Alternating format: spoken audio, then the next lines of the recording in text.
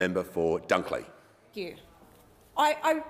Speaker, I was just speculating with my colleagues whether the Shadow Minister wrote that speech, and given he seconded it, perhaps he did. I'm going to give the member for Hughes this credit. She wasn't in the parliament for the last term, so of course didn't witness firsthand in this place what that government was like. It was not the fairy tale that was just contained in that speech, that's for sure. But the member for Hughes, I assume, was in the community in the last 3 years and was in the community for the last 9 years, in which the Liberal National Government did everything it could, one suspects, to trash trust in politics and trust in government from the Australian people. Did everything it could, one suspects, to undermine the fundamental institutions of this democracy and this government for, I don't know what, their own benefit, because it wasn't for the benefit of the Australian people. I mean, the member for Hughes starts her speech for her motion by saying real wages are rapidly eroding. That hasn't happened in the last 100 days, you need to know.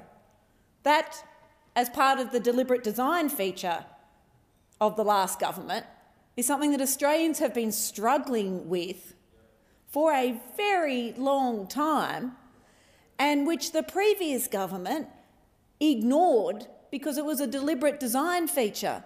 But here we have a new government that in the first 100 days argued to the Fair Work Commission to increase the minimum wage so that the lowest paid workers in this country, their wages could at least keep up with inflation.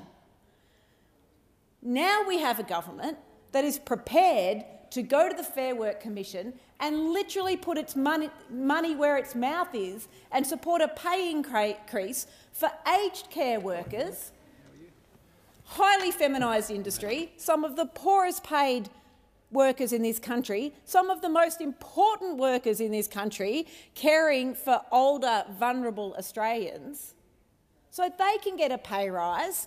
And we finally have a government that says, and we're prepared to do the work we need to do to back that pay rise. The member for Hughes says, oh, well, this government has no credibility because it would spend more than the last government. It would spend taxpayer money in areas that benefit the people that are struggling, not in areas that benefit the people who are already doing so well and are already privileged. That's the difference. And I kick myself because just sometimes I give the other side a bit of credit and think maybe if you've been running a line that is not particularly truthful and isn't working, you might give it up and come back to the next sitting of parliament with something else. But no, we're going to hear again, apparently for the next 2 weeks, that the government has walked away from its election promise to reduce power prices. I don't know if I have to remind you, but I will, member for Hughes and the Shadow Minister at the table. There's this, report about the increase in prices that was hidden by the former government before the election that we had to release. I also will explain to you our promise about reducing power prices is part of our promise to act on climate change, to invest in renewable energy, to have 83% of the grid be renewable energy by 2030, to reduce emissions by 43% by 2030. That's how prices will be reduced, and that's how we will be working towards protecting our environment and protecting the future.